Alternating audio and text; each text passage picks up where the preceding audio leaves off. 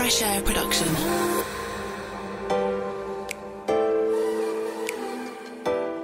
Hello and welcome to Fresh Ears. I'm Neil Cowling, the founder of Fresh Air Production, and we're the UK's leading producer of podcasts for brands. In this series, we look to see what we can learn about making branded podcasts by talking through one of the projects that we've completed with the producer and with the client. We talk about why they got into podcasting in the first place, the choices they made along the way, and how they judged it to be a success. We also, of course, talk about those bumps in the road. Radio DJ link coming up. But today, we're not talking about roads, but train tracks as we explore Lives on the Lines, a podcast series for Greater Anglia. In this series, our producer turned presenter to navigate her way around the branch lines of East Anglia and speak to the wonderful people she met along the way.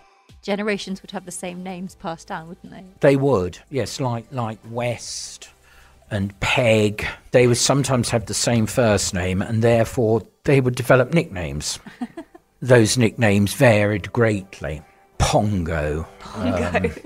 You had Teapot. I can see them now. Poor old Teapot. So why would a train company create a podcast as a piece of owned content? Joining me to talk this through are Kerri Worrall, the PR consultant on behalf of Greater Anglia Media Team and our client on this project, and Katharine Kerr, our brilliant senior producer for Fresh Air. So, Kerri, let's start with you and let's ask the obvious question of why would Greater Anglia go for a podcast? Why was that the piece of content that you decided to create? Well, there was a couple of reasons, really. Firstly, that we'd done some research and discovered that podcasts were gaining in popularity. And then with the arrival of the pandemic, a lot of our planned activity in regards to making videos, holding events and other things that we'd normally do from a promotional point of view, all of a sudden we couldn't do. So we had spare budget and some time to fill and thought that as it was something that we'd been interested in for a while, it could be a good way to kind of fill that communications gap, try something new and kind of experiment and see how it would go down, with our customers and with people more widely in the region. And so did you have clear objectives that you wanted to achieve from the start of the podcast, or was it more of, would you say, a sort of experimental piece of content? No, absolutely. We had clear objectives because one of the things we thought was really good about the podcast format was it was something that we could use to reach people during lockdowns. We were seeing that podcast popularity was absolutely soaring. So we thought it would be a really good way to kind of present some of our beautiful scenic branch lines to people while they couldn't travel and kind of give them that seed of this is something you might like to do when you can travel again. But then equally, we thought they'd have a longevity that would mean that when restrictions were lifted, we could then use the podcast in a different way, almost as a guided audio tour that people could even listen to while they were travelling those lines. And so just explain to us the branch lines and the community rail partnerships. How do those relationships work? What are they to start with? So we operate all the train services in East Anglia, but on some of our rural branch lines, we also work in partnership with and we fund community rail partnerships, and they're organisations comprised of ourselves as the train operator, local authorities, county councils, other interested stakeholders who are interested in improving that link between the railway and the communities that they serve. And so the community rail partnerships really kind of work with the community to drive improvement, to do projects that benefit the community, actually on stations and on platforms. So they might work with local people to turn a redundant building into something that the community needs, or they might create station gardens, they might grow things on the station gardens that the community can use. They do lots of outreach work into schools and other organisations. So they are fantastic organisations, the community rail partnerships, and they work really hard to promote the rural branch lines, to keep them thriving, to make sure that they are serving the needs of those communities that are around them and kind of bring people to the railway, but also make sure that the railway is giving something back as well. And so people might assume that a podcast created by Greater Anglia would be for sort of train nerds, for want of a better phrase, train enthusiasts. But that wasn't the case here. Who did you have in mind as the target listener? Who did you really want this to appeal to? The podcasts were made in partnership with our community rail partnerships. What we really wanted to bring out was that our branch lines are really scenic, really beautiful, a really nice way to travel and to see the region.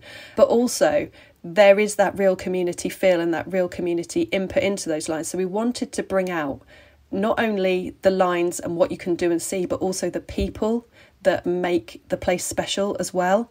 That was our kind of focus, and we wanted to just create a kind of a snapshot of these really special places and these really special people, and kind of present that to people in East Anglia, sort of let them know about the history of the area as well, and just kind of encapsulate really what the lines are all about. Lovely.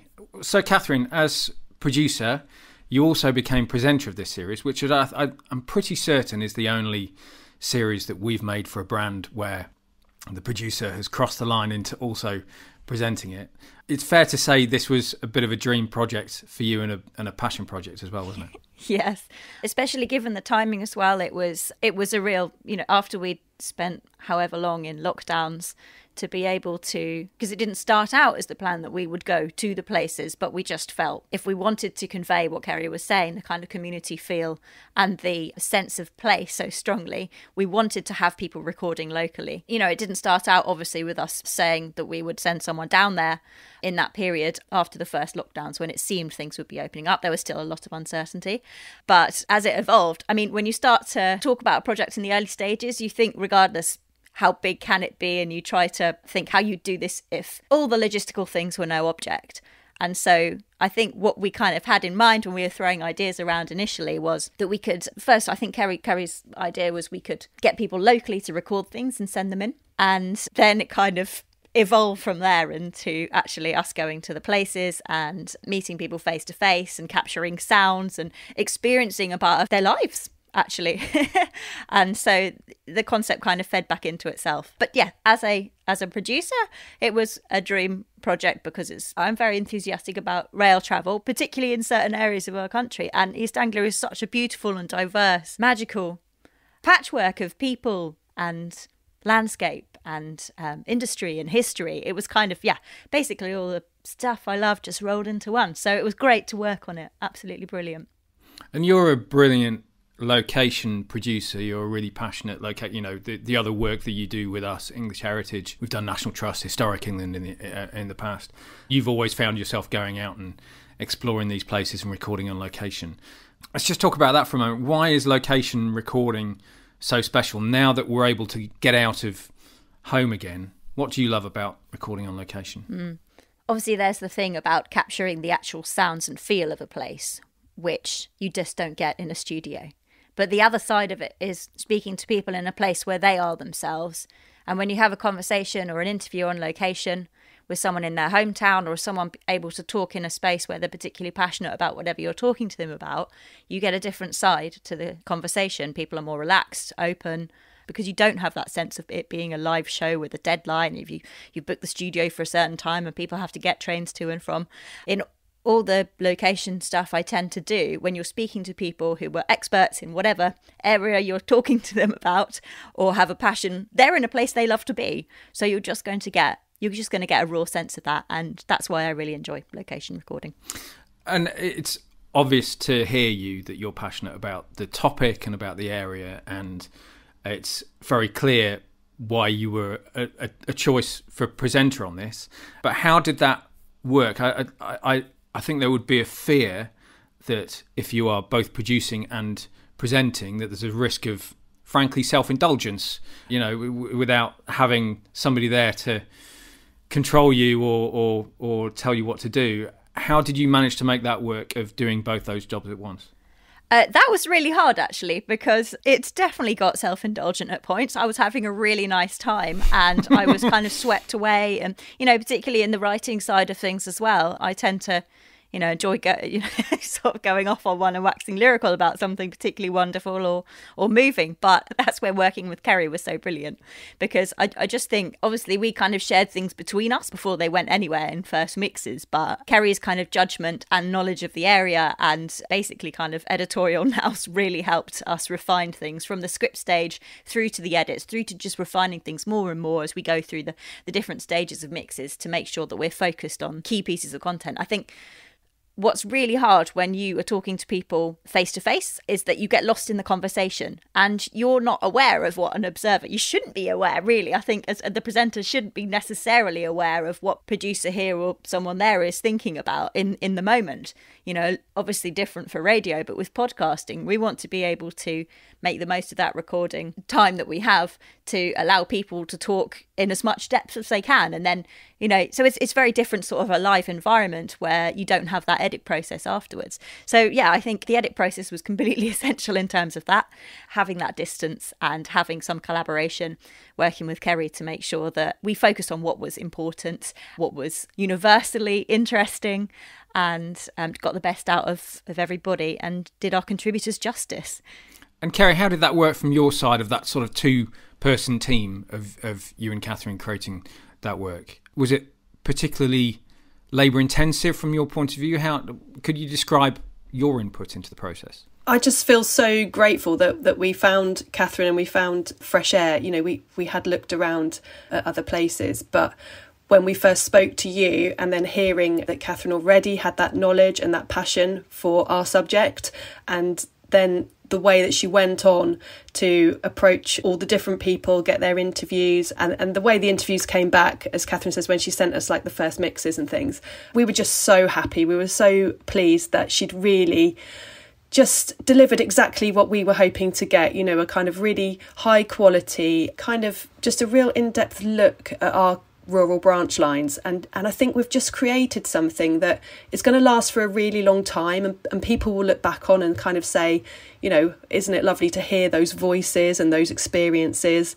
So it was a really, really lovely project to work on. Katharine made it really, really easy, and yeah, collaborated really well with us all the time, you know, always made sure that we were happy with what was coming through. She was really flexible. I know there were times when we kind of said, somebody's got in touch with us and they really want to see this angle, can we revisit this? So sometimes I think we were a little bit demanding, but she was just really accommodating the whole way through, and we just really couldn't have asked for more. We were so delighted with the final pieces. Do you know what? It was really great to have those things pop up as we went along, because we were building the story as we went, weren't we? And then the fab thing about the transition that has happened in people's understanding and willingness to adopt technology to connect meant that, okay, maybe we didn't get this person when we were on site on location, but we were able to do remote interviews with people and kind of make that work. Because the other thing is, even though we were in this relaxed period, I mean, we weren't to know that further lockdowns were on the way. You know, it was very much, let's go cautiously and, you know, obviously make sure that we were compliant with every, and erring on the side of caution with every kind of health and safety consideration in the way we recorded things, where we recorded things, who we recorded with. I think it was great that we were able to have those interviews latterly with people via Zoom if we needed to put in last bits that just added to the story. We probably wouldn't have been able to get those people to do that previously when they've got busy lives and they're not naturally using Zoom as a communications medium or happy to talk over internet. So I think that kind of the level of willingness there meant it was possible to be more flexible from a production end. And how did that process evolve? Did you start off with a clear kind of wish list, Kerri, of where you wanted to go and who you wanted to speak to as a sort of overall narrative? It did end up actually really full. So many people on the wish list, so many places on the wish list, and only kind of 30 minutes or so that we were aiming for each podcast. So I can't remember if we ended up going over in some instances or not, but we really, really tried to squeeze so much into them, didn't we? Yeah, they were packed. I think we kind of said it at the first stages. We went, what if we had one day per line and we had a real-time journey? Because that's what we wanted it to sound like conceptually as well. We wanted the listener to go on that journey. And what if we coordinated everybody down that ine to be waiting at the stop the moment we disembarked? And, you know, in some cases that actually nearly happened, but there was a little bit of juggling and staying in hotels, but not so much. Do you know what was also really cool about that approach, Kerri, was at the same time I was down recording around East Anglia, there was a very well-known television production filming their take on East Anglia. And every time I went to some of the bigger sites, so of course, like when we're reflecting a sense of an area and place, then you want to go to like those big hotspots the tourists have heard of and know. That's kind of par for the course. That's what all the big production companies are going to do. But we weren't doing that. We were there to tell a story of what it means to live in a place and meet the people there that you wouldn't hear of if you didn't live there yourself. Maybe you'd meet them in passing as a tourist. So in aiming to kind of give that flavour, I think what we ended up doing was something really unique from the traditional kind of documentary format where you just go and tick off that site, that site, that site. But we couldn't feature everything. And so we tried to be a little more selective and a little unusual in our choices, just to give listeners something that they might not also have experienced of these places, and add a bit of depth to the kind of general understanding. Because we're speaking to a national audience if we're talking to people who are planning their travel to the area or have maybe even never been before. So yeah, I thought that evolved really nicely. The other end of the process then, Katharine, you mentioned it, of the having gathered loads of stuff, and it's very easy with this type of project to go on a lovely journey, meet loads of brilliant people, gather loads of stuff, and then give yourself a real nightmare afterwards of trying to cut that down and trying to turn that into a story. So how did that balance work? Because you obviously set off knowing kind of what you want people to say, but did you then end up with hours and hours that you had to trawl through? Did you have a very disciplined process between you of cutting that down? How did that work? So we naturally did end up with a lot more than we could feature in these programmes. I was having this conversation with someone yesterday when I was doing another location recording. It was their first podcast interview, and they said, we talked for an hour. How are you going to make that fit to 7 minutes? And I went, well...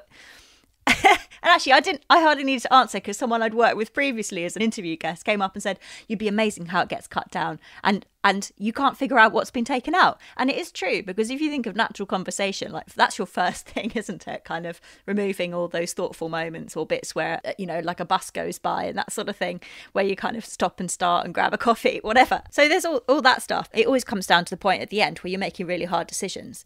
And that's where you definitely need more than one person, especially if you've been the presenter as well. You definitely need more than one person to discuss what to leave in and what to take out, because you need to always bear in mind the range of people who are listening, and what also not just what their perception is going to be of an interview in isolation, because we are kind of montaging all of these pieces, but actually how it's going to sound as a full show, and their experience of listening. Are they going to be really tired by the end of it? So. Kerri, did you have to be very brutal in that sort of final edit? No, I mean, we also brought in our Community Rail Partnership officers sort of nearer to the end as well to get their take on everything, and they kind of helped with that kind of final thing of, did everything fit together well? Have we included everyone? Is there anything missing? And that kind of thing. So that, there was actually quite a lot of people inputting into that. I remember, I think you actually provided us with transcripts, Katharine, for them, which actually really helped, because you could... not only could you then listen, but you could read through as well. And that kind of sometimes really helped you to see where you kind of thought, well, there's some repetition there, or this bit goes on a bit too long. So that was really, really useful. So yeah, no, I didn't ever feel like we had to be too brutal. I think a lot of the really lovely bits just really stood out. I think that's worth saying, actually. It's worth explaining the transcript for those who are interested. What we always do with the client is when we have the first cut, we provide that with an automated transcript, just a computer generated transcript, which becomes the feedback document. So it allows you as a client to, as you say, listen through, read the transcript at the same time, chop out all the bits that you don't want, highlight things that you want moving around, even highlight things that you think are worth using for promotional activity. And then that's just an iterative process based on the transcript. It's a really, as you say, a really useful tool, Kerri. And it means that we're no longer having, we don't have emails where someone says, oh, can you cut out from 1526 through to 1545, please? We've all got the transcript. We all understand what that means. It's a really handy tool. And then transcripts for the final cut, what we do these days is get a human-generated transcript that's 100% accurate that we can then put on the website, which works for SEO. It's a brilliant tool for accessibility for those who have hearing difficulties. So all that content is there, both in written form and in audio form, as part of the final product. It's a great tool, isn't it, Katharine, from a producer's point of view as well, the transcript? Yeah, absolutely. I think it helps, as you say, it takes out that kind of uncertainty when it comes to time codes, and it actually speeds things up for the client. So everyone has a faster process and you can action feedback more accurately and quickly. Also, that paper edit you do before you even, in some cases, I don't think we did it with this one actually, just because of the fact that sometimes I think like it's easier to get in, especially if it's quite fresh in your mind, to get into an edit not long after and kind of just work through the conversation you've had and select it that way. But sometimes if you are coming to something cold as a producer, actually having a transcript there in front of you helps you quickly understand the subject and almost do an edit before you've done the edit. Really important to say, what we always really, really want to encourage from a client point of view is listen at the same time as reading. Things sound so different from the written page, and it's very difficult to just edit on paper. We have had clients in the past who clearly haven't listened to the audio and have cut out chunks, and it might mean that you end up cutting mid-sentence when it doesn't really make any sense. You're sort of getting, as Katharine says, the cadence of the conversation wrong if you're not listening as well. So it's really important that they're done in tandem, that you read and listen at the same time. So Kerri, from a promotional point of view, I know that COVID got in the way a lot of promotion. It was a real restriction on what you were able to shout about, what you were able to push, particularly during lockdown, because you were essentially not allowed to promote people travelling during that period, weren't you? So when it came to promotion, what sort of tools did you use? How did you shout about it? Yeah, so during the lockdowns and when we had travel restrictions and people couldn't travel, our aim was really to put them out on, we promoted them through our social media channels and also through the Community Rail Partnership's social media channels. I think we also did some promotional work through the local media. And I mean, during the lockdowns, they received over 1,000 listens. So, you know, we were really happy with that because we couldn't really go all out as much as we wanted to kind of really shout about them. But they did kind of achieve the objective that we wanted of kind of, you know, keeping up our visibility during a time when we couldn't push travel and kind of giving people that escapism while they were in lockdown and just setting that seed of being able to travel on those lines at some point in the future. And the feedback that we got for them was absolutely brilliant. You know, they went down really, really well, and people were getting in touch with us to say how much they enjoyed listening to them. And the plan, now that restrictions have lifted, is that we will be able to put some paid social media promotion behind them and hopefully kind of increase their reach even further. I think that was something that we kind of were bearing in mind throughout with the content creation as well, that we wanted these things to be evergreen, to have some kind of permanence to them. And so we deliberately didn't mention COVID in the recordings. We were making these for a time when we could be beyond it, and also but so that people could escape that a little bit at the time of listening. So. Yeah, you've built up a library of evergreen content there, haven't you? A sort of a box set of content that, and people may just choose to listen to the branch line that they're interested in. They may be pulled in for all manner of reasons in the next couple of years, and you've got beautiful audio content that they will discover for a long time to come, I'm sure. Yeah, that's it. I feel like we've got it forever now. It's just such a lovely way to kind of pay tribute to those lines and all the work that people do on them. So to finish off then, Kerri, from your point of view, any tips or insights that you would give somebody who was looking to do the same in your position? What have you learnt along the way? Yeah, I think working with a professional production company was just fantastic for us, and it meant that we got really high quality content. If we'd have tried to do something like that ourselves, it's not something we could have begun to try and achieve. As a result of that, we've got a really brilliant product. We can use it for a long time now to keep promoting those lines. I would just really recommend everyone to give it a go. I mean, when we looked at doing it, we thought it would be a bit of an experiment really to see how it would go down, but it did really pay off, and the feedback was absolutely fantastic. So I think we know now that we have got an audience out there who are receptive to our podcast and who do want to hear about the railway in the region, and that's given us now the kind of impetus to start looking at doing some different podcasts, you know, some more sort of behind the scenes of the railway type ones. So yeah, it has proved to be a really good medium for us. It's something additional that we can add into our communications mix, and it's just another format, one that's growing in popularity. So I'm really pleased that we kind of took the chance on it, and yeah, paid off for us. Fantastic. And Katharine, from your point of view, projects that are trying to illustrate sense of place, meet characters, tell stories, from a producer's point of view, what insight can you bring? There was so much insight on this project just because of the circumstances we were working in. I'd say just let people talk in the let people talk in the place that they're most passionate, the places they live, and you will get the most compelling stories. Brilliant. Thank you both very much indeed. For anyone who's interested, it's called Lives on the Lines. It's available on all podcast platforms.